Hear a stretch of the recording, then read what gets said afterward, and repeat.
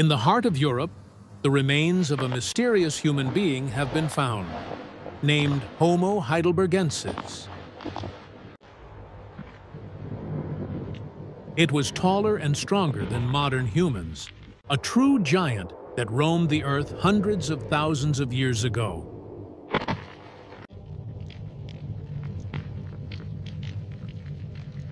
They were skilled hunters, facing Ice Age beasts with intelligence and courage.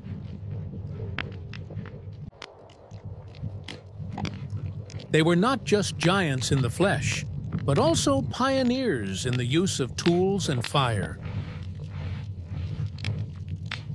They disappeared long ago, but perhaps they were the link that connected us to our gigantic past.